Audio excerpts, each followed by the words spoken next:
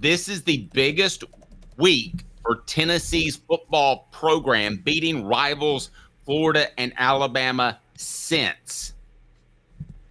It is. And guys, you have to, can we agree on this before we start for the standards? We're taking it in the moment. The week, you have to pretend as if nothing happened after that week, right? We're not taking anything into account of what happened afterward. Yes, agreed. Taking into account in the moment, it's 2016 Florida and Georgia, when Tennessee, 1 week after trailing Florida 21-0, came back and scored 38 unanswered points and erased an 11-year winning streak against Florida to get to 4-0. And then the next week, Josh Dobbs throws a Hail Mary to Jawan Jennings for Tennessee to beat Georgia in Athens to get the Vols to 5-0. It's the biggest, most exciting 2-week stretch since then. I know you're going to go further back. I want to address this real quick because I put it up there. Maybe I shouldn't have. I put 2022 beating LSU and Alabama in back-to-back weeks. Well, that rolls. That's good. Yeah. Quality wins, that probably beats the 2016 one, because the one I'm talking about, Florida and Georgia, weren't really Florida and Georgia. But it still mattered in a huge way when they did that. So that's why, for me, it's 2016. Despite what happened right after that when they lost 3 straight. Here's why I wouldn't roll with 2016. Is that it, 2 reasons. It took a Hail Mary, as you mentioned, and at the core, I didn't have belief in Butch Jones, which I know is probably outside the parameters of what we're asking now. But I think this is much more significant, and you would probably agree you feel more optimistic about the Vols under Josh Heupel than even you did at Butch Jones at the time, or were you still kind of wondering with Butch? No, in that moment, I will say I was very optimistic about the Vols for this reason. And I'll be honest with you. It's because that 2016 Tennessee team at that point, Dave, felt very much like the 2013 Auburn team that played for the national title. Remember how Auburn just kept getting lucky win after lucky win? That Auburn team that played Florida State for the national title was not a top 10 team talent-wise, were they? Gus Malzahn's first year. No, I agree with that. And going back to your situation with the LSU game in 2022, we all know that Tennessee benefited from that game being kicked off at noon. In games, most oftentimes the better football team wins in a football game more than any other sport. And I'm not saying Tennessee wasn't better. They were, but they probably weren't, 38 points better or whatever the final. Yeah, they weren't 27 points better than LSU. Yeah, the way 27. Sure. So, I mean, that game went awry under a coach in his first year and Brian Kelly that's still trying to bring people together. I go all the way back to 1992. And I know I'm old, but that was a pretty good 7-day window of beating 2 consecutive teams. For those that don't remember, go back to 1992. And you had Philip Fulmer entering the season, and you had the University of Tennessee beating Georgia and Florida, who were number 14 and number 4 in consecutive weeks. Now, we all know what happened later in that season, or at least you should. They lost 3 games, but we're not holding to what comes before.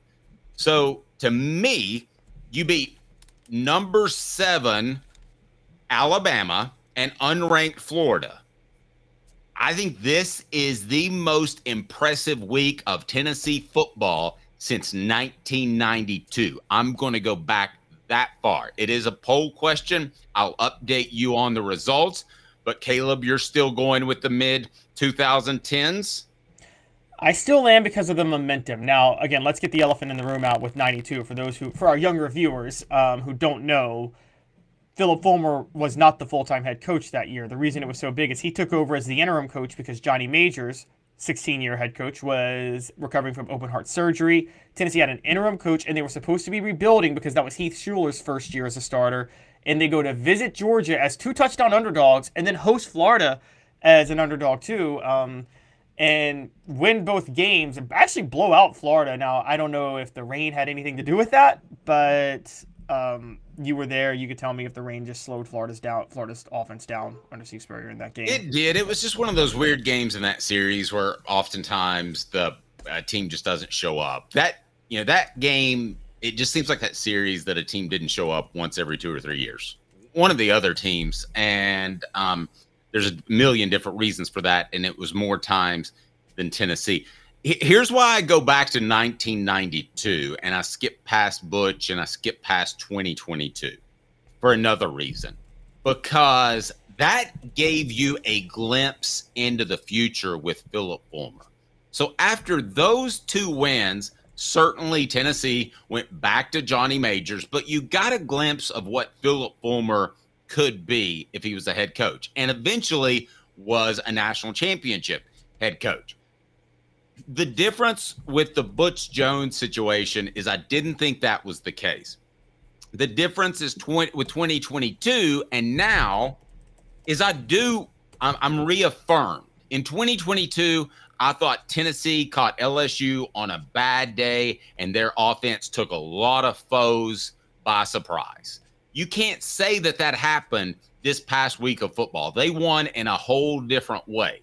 So the correlation I would draw in 1992 is when I saw what happened in 1992 under Philip Fulmer, I was like, that guy's a pretty good coach.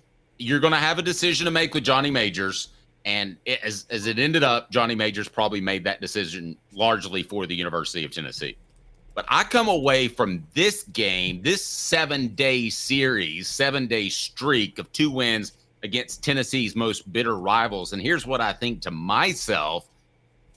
I'm reaffirmed once again that Josh Heupel is going to win a championship and probably a national championship. So that would be the other reason that I value this a little bit more than Butch. You can vote on it on our YouTube page right now. And we remind you, today's tough question brought to you by Banks & Jones, Tennessee's trial attorney, banksandjones.com. You guys are surprising me a little bit on the YouTube poll. Give me 30 seconds. And remember, Banks & Jones, they don't settle. banksandjones.com. Why Banks & Jones? Well, it's because they're Tennessee's trial attorney. You can play to win with Banks & Jones because they'll go to trial. You've heard of other lawyers. They say they'll go to trial and fight for you. They won't. They just want to settle. That's the easiest way out. Well, that's not Banks & Jones, led by T. Scott Jones. They won't settle. They'll go to trial for you. Tennessee's trial attorney. They play to win. Truly, Tennessee's trial attorney when it comes to criminal defense or personal injury. Why settle? It's Banks & Jones. T. Scott Jones. Banks. All right, so poll question. Beating Florida, Bama in back-to-back weeks is the most exciting 2-week stretch for Tennessee since LSU, Alabama in 2022 getting 78% of the vote. 2016, Florida, Georgia getting 14% of the vote. And then I think our listeners might not be as old as me because 1992 was a really big deal. And I think it made those power brokers at Tennessee think, hey, there's an option other than Johnny Majors, who I love, Caleb, than the coach who makes a lot of boosters mad. Yeah, so, and I wanted to ask you about that with Majors, too. You've seen this before, and I've seen it one time. I think I remember when Tampa Bay in the NFL wanted Dirk Cutter. They didn't want to lose him as their offensive coordinator, so they went ahead and fired Lovie Smith to hire Dirk Cutter full-time. Do you think part of the firing of Majors was just that they didn't want to lose Fulmer as a staff member because he was going to get a head coaching job somewhere else if Majors stayed on? Well, yeah. I mean, once you showcase your skills and you beat Florida and Georgia in September and then the team kind of comes apart without you, I still believe that that showcase to be able to go out there and show your wares was a monster factor for Tennessee. I don't think there's any question about that. If they go 1-1 in those games, I think Johnny Majors retains his job and Philip Fulmer coaches elsewhere. I think there were about, and I've gone through this with Mike Strange. You remember him? He covered Tennessee at the time. Yep. And he gave me, we were on some trip back from Starkville or wherever we were. And there were like 13 things that had to happen for that transition to happen from Majors. Part of it was a heart attack, of course, from Majors to Fulmer. But he said a big part of that was the fact that Philip Fulmer went out there and won those 2 games. If that wouldn't have been the case, maybe it's something different altogether. Chattanooga Mortgage, congratulations. Your home search just got easier. Buying a home in Chattanooga has never been easier. They'll help you clean up your credit as well. Chat Mortgage, chat with 2 T's, mortgage.com. Tell them that Dave Hooker and Off the Hook Sports sent you. So, Caleb, that truly determined Tennessee's football future. So as amazing as what Tennessee has done over the past week, I would still take that as tops overall. So would you take that as tops over this Florida Bama win in the past week? And let's be honest too, this is not your Nick Saban Alabama Crimson Tide. They're still very good. Tennessee still played great, but this was not like beating them in 2022.